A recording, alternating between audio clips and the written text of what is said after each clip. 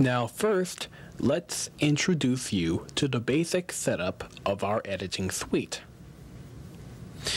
We have a VTR player, which can be viewed through its own player monitor, and we have a VTR recorder, which can be viewed through its own recorder monitor. The two VTR machines are operated by a VTR editing control unit. Over here, we have a title maker, which can be viewed through the player monitor. Don't worry about the title maker right now. We will discuss that in our second segment later on in this show. What you need to do first is to turn on both of the monitors and turn on the VTR player.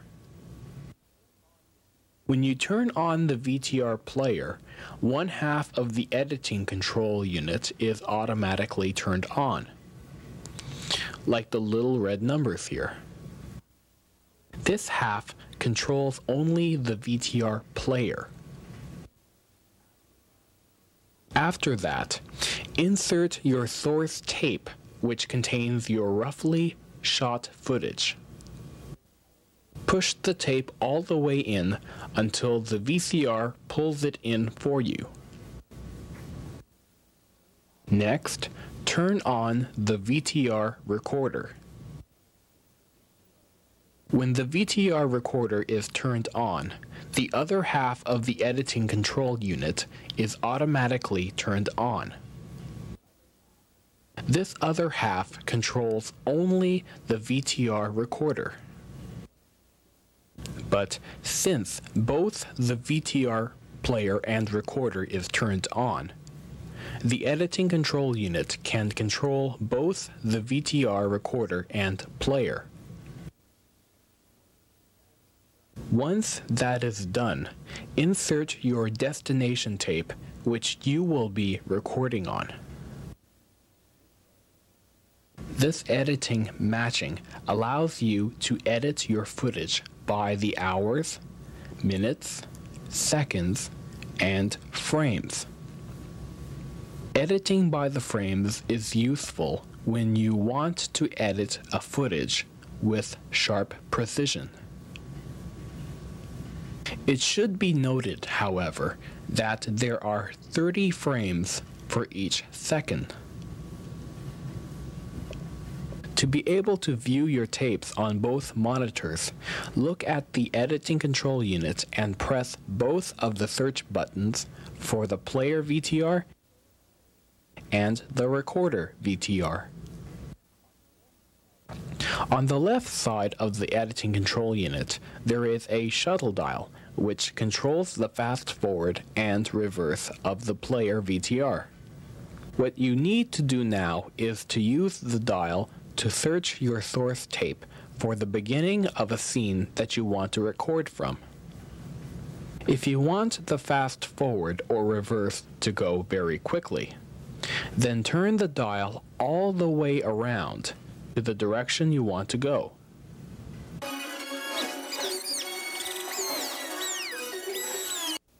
But if you want the fast forward or reverse to go very slowly, then turn the dial a tiny bit around to the direction you want to go.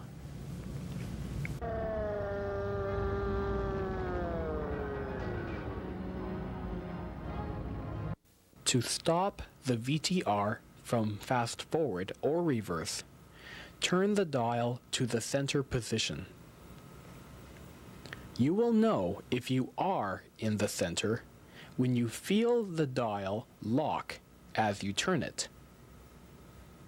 When you turn the dial to its locked position, the VTR is on pause mode. On the right side of the editing control unit, there is a dial which controls the fast forward and reverse for the recorder VTR.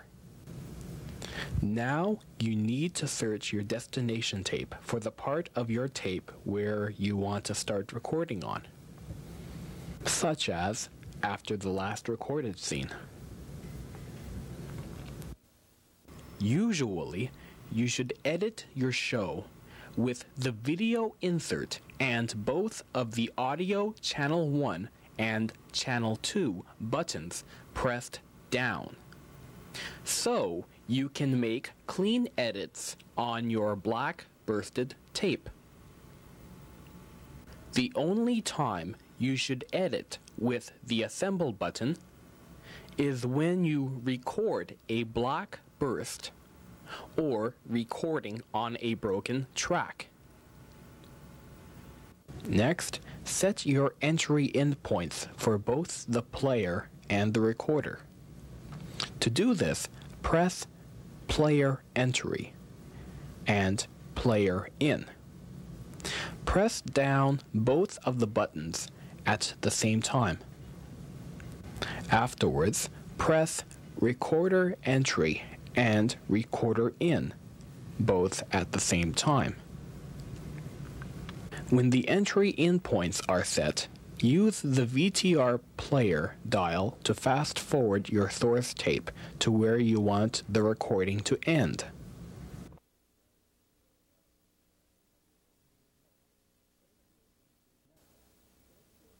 Now, set your entry out point for the player. To do this, press Player Entry and Player Out together. Press the Preview button. As the preview function is occurring, watch the recorder monitor on the right. The editing system will simulate what will happen if the recording did occur. So it's not recording anything yet, it's just simulating it. That gives you an opportunity to see if you can find any mistakes in the preview, such as checking if the edit timing is off, or if the sound is a little too low. If the sound is a little too low, turn up the recording levels a bit on the VTR recorder. But if the sound is a little too loud, or if you hear sound distortion, turn down the recording levels a bit. You can try watching only the recording levels during the preview operation to see if the sound is balanced. When the preview looks alright to you, press the Auto Edit button in order to record your scene. The tapes on both VTRs will rewind 5 seconds of tape, and both will go forward for 5 seconds before the recording begins. Don't worry, this helps the machines to prepare itself for a synchronized recording. The editing system will record the amount of footage only from the in points and from the out points that you set in yourself. Once the recording is done, press the review button to see whether the recording was successful or not. If you want to only record a visual over an already recorded scene without erasing the sound, press the Video Insert button and repeat the step-by-step process again.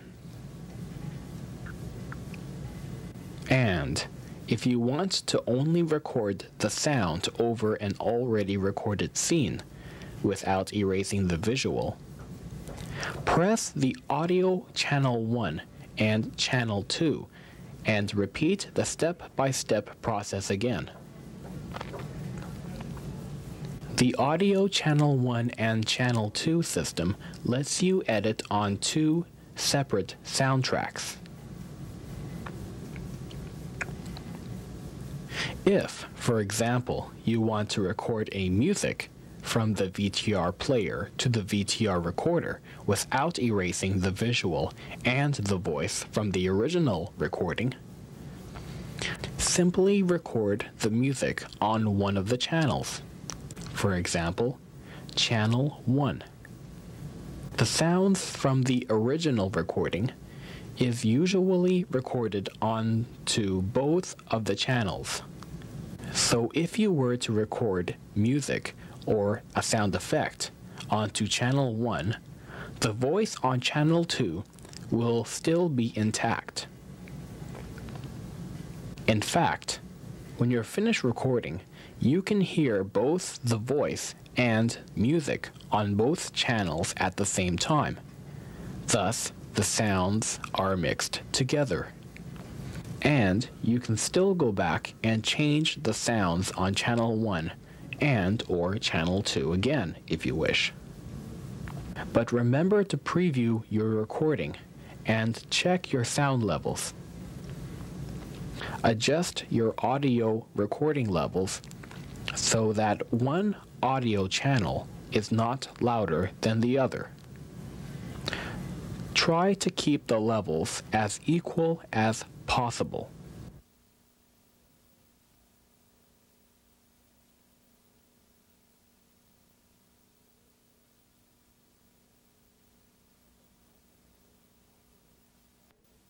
The title maker operates almost the same way as typing on a computer.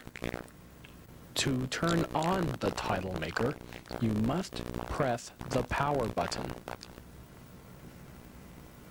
Next, you press this button on the VTR player monitor so you can see what you are typing. You should be able to see this on your monitor. This icon indicates what project you're on. A project is a collection of pages. This icon tells you what page you're on. This one tells you what effect will be used to start a page.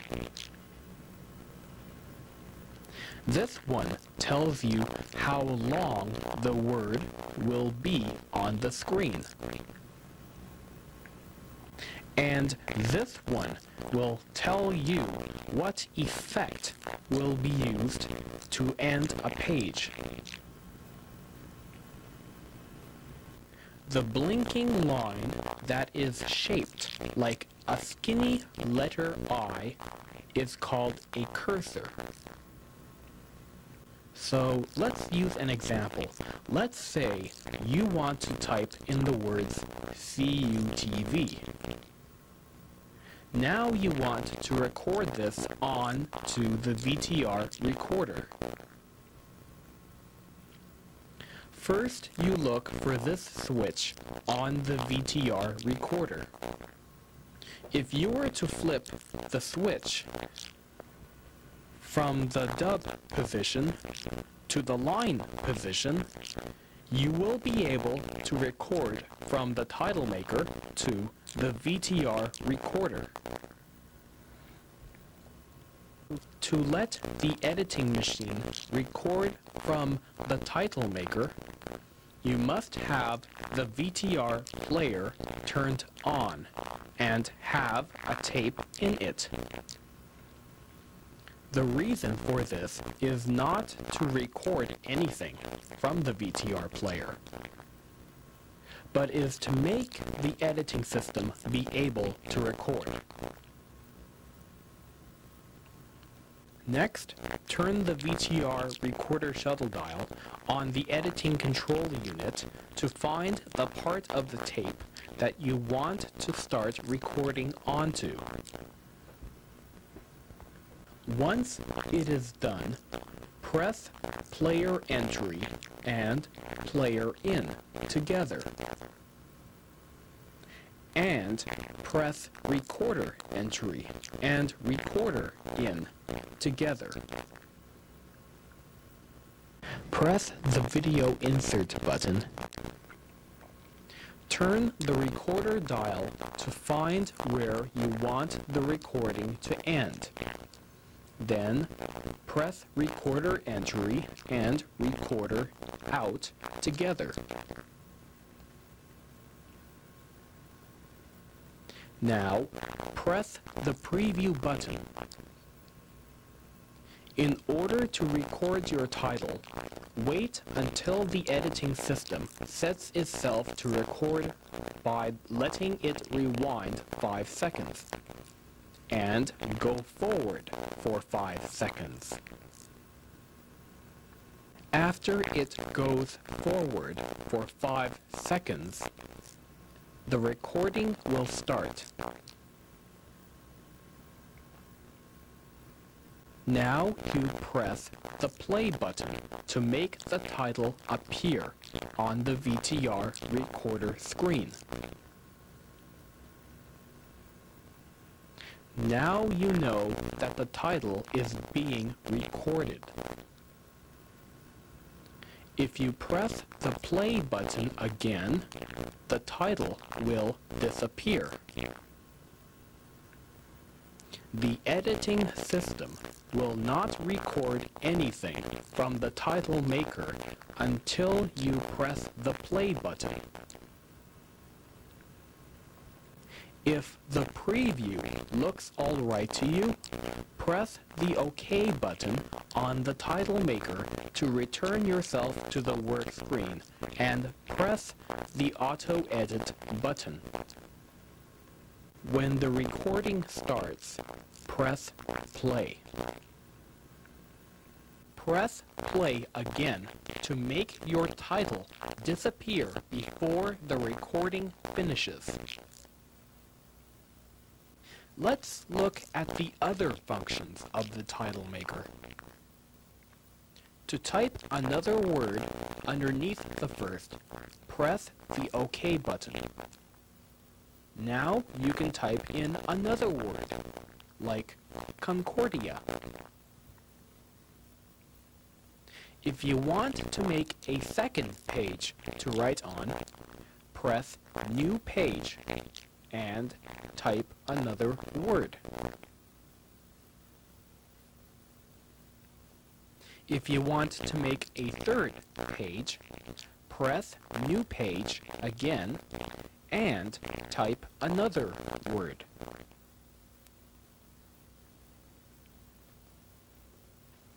Now use the arrow pad to move the cursor to the first page and press play. Each and every time you press play, it shows you one page at a time what you have just typed. So, if you press play once, it shows you page 1. If you press play again, it shows you page 2, and so on. But if you keep pressing play, and you get a blank screen in front of you, it means that you've already played each and every one of your pages. To return back to our work screen, press OK.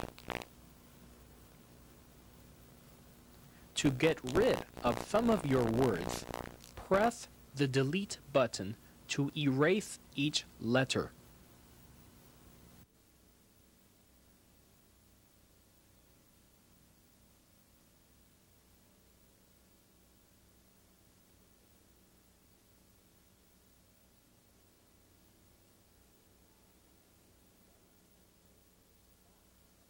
If you like to change the design of your letters, look at the font section of the title maker and press the button that says Font. To select a letter design, which is called a font, simply press the up and down arrows of the arrow pad. Once you have selected the font, press the OK button. As you can see, only the word CUTV has changed and not the word Concordia. That is because any changes you make will only affect the word that occupies the same line as the cursor. So whatever line you move the cursor up or down, that is where the change will occur. Now let's say you like this kind of font for your word, but you don't like the shape of it. Press the font button again. In this option menu, you should see a thin horizontal blue line near the top of the screen. On each of the very ends of the blue line, there are two icons which represent the two buttons on your keyboard. They are called Mark Start and Mark End. By pressing one of the two buttons, they allow you to select the different options of this menu from either side of the blue line. The area of the one side of the blue line that is colored black is the area that you are currently using. But the other area that is colored gray is the area that is not being used. If you want to operate the other option of this menu, select the Mark Start or Mark End button, and you will move to the upper part of the blue line. Select the font size by pressing the left or right arrow. Every size you select will completely change all the fonts. Once you have selected a size, press the OK button. Now, the word CUTV is bigger. Let's try a problem. Let us say that you have two words that don't fit the screen, and that one of the letters have been cut off the screen. To solve this problem, press the Style button. Now, in this option, you can make the letters slightly close together or slightly apart. Use the arrow pad to select the words that are the closest together to each other and press the OK button. Now the words Concordia and Mike are squeezed together. Not so much so that you can see the difference in letter spacing, but so that the words are no longer cut off.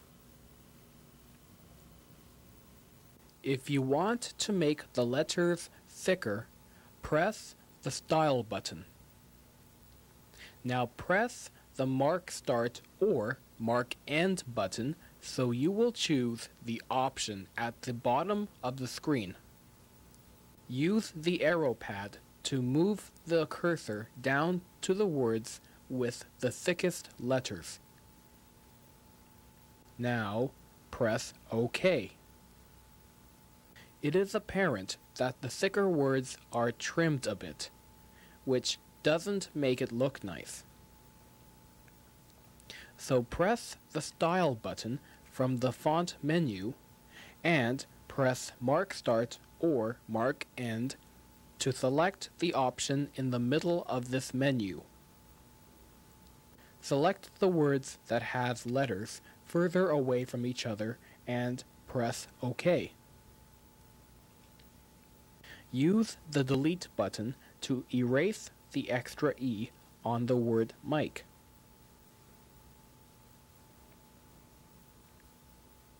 Now that the line looks much better, let's try to add some color to it. Press the button that says Color under the word Letter. You can see many varieties of colors to choose from. Move up or down to select what color you want and press OK. Now the two words are colored blue.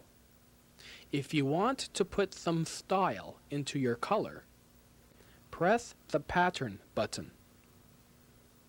Here you can choose 4 different styles. By using the arrow pad to move the black line over each of the 4 boxes, you can choose solid colors, colors with patterns, the option underneath the blue line lets you customize your selection. This is the same for rainbow colors. This style lets you superimpose a video signal from your source tape from the VTR player.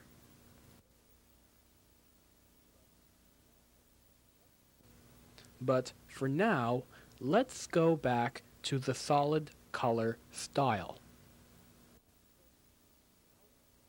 Now let's put an outline onto CUTV. Press Color underneath the word Outline and select what color you like. Press OK. Now CUTV has a bit of depth. To change the style of the outline, press the Pattern button under the word Outline. Again, you can choose the different styles: solid colors, patterns,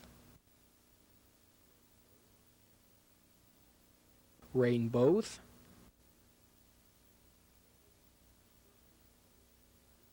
or superimposed video. With this title maker, you can add borders as well as letters. Press the Color button underneath the word Border and select your color. Now press Style and select the style of border you want. As you can see above the blue line, you can select the different styles for your borders. Press OK. Now you have your border. Now let's change the color of the background. Press the Color button underneath the word Background and select your color.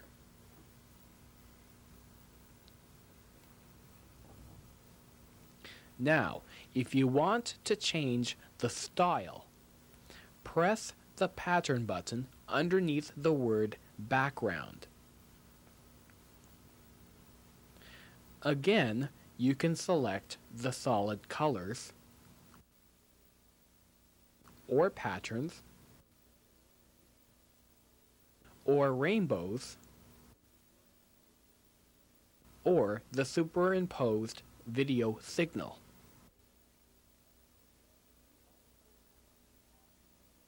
You also have the option of fading from color to video.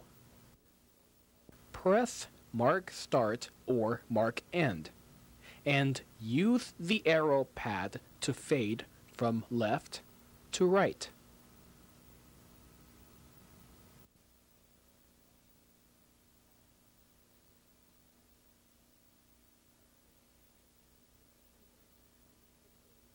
You can even leave the fade in the middle and get yourself a yellow and greenish scenery. But now let's fade back to a solid color and make the background black again. So move the cursor to the left so that the color is solid. Press Mark Start or Mark End. Press Color and find the black.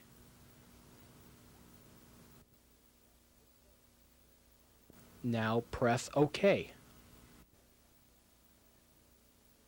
Let's try some interesting effects in making your words come into frame and out of frame. Press the In button under the word Effects. Each one of the 24 boxes represents a different way that your words can come into frame. Use the arrow pad to select which one you like. Let's try making the words go up. Now press the Out button. This menu looks almost the same as the Effects In menu. So select any of the boxes as you did on the Effects In menu. So let's try to make the words go down after. Press OK to return to the work screen. As you can see, this icon has changed, telling you that the page is going to enter the screen by rising up. And this icon tells you that the page is going to leave the screen by going down. Now press play. When you press play once, the words are rising up the screen. But when you press play the second time, it sinks down until it disappears. Now let's try changing the speed of the entrance and the exits of the words. Press the In button under the word Effects. Now press the Mark Start or Mark End buttons until you get in between the blue lines. Over here, you have some numbers with the picture of a turtle on the left end and the picture of a rabbit on the right end. This option controls how fast or slow you like the words to enter the screen. So let's move the cursor to the left to make the page enter the screen very slowly. Now press the Out button underneath the Effects button. Go to the speed bar and move the cursor to the rabbit on the right to make the words leave the screen very quickly. Press OK. Now press play. You can see that it is doing the same thing as before, only that it is going slower.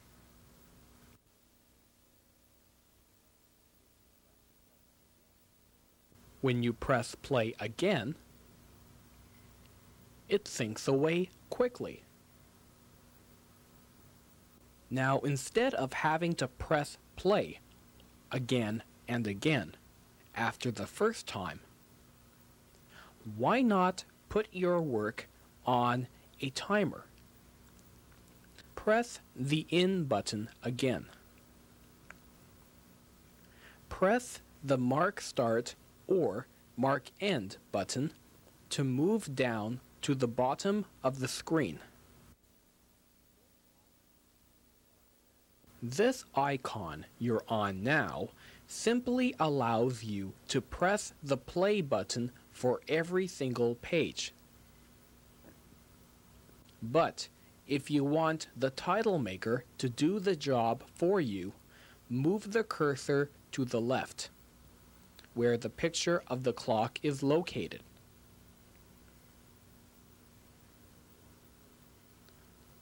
If you want the words to stay on the screen for 2 seconds, press the number 2 and press the number 0 to move the number 2 to where the seconds are located. Press OK. Now, when you press play, the words will rise up.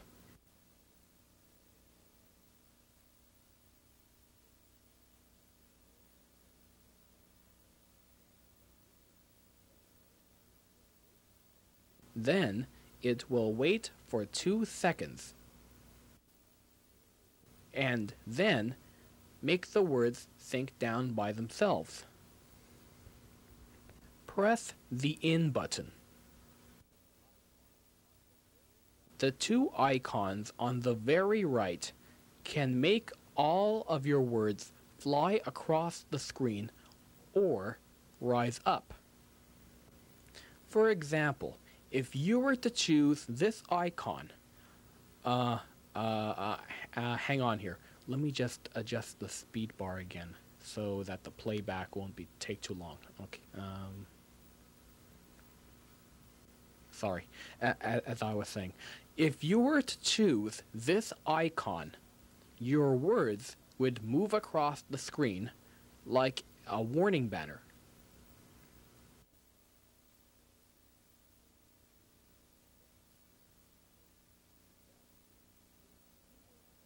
But if you were to choose this icon, it will make your words crawl up the screen like the ending credits of a television show, similar to the ending credits you're going to see when this show ends.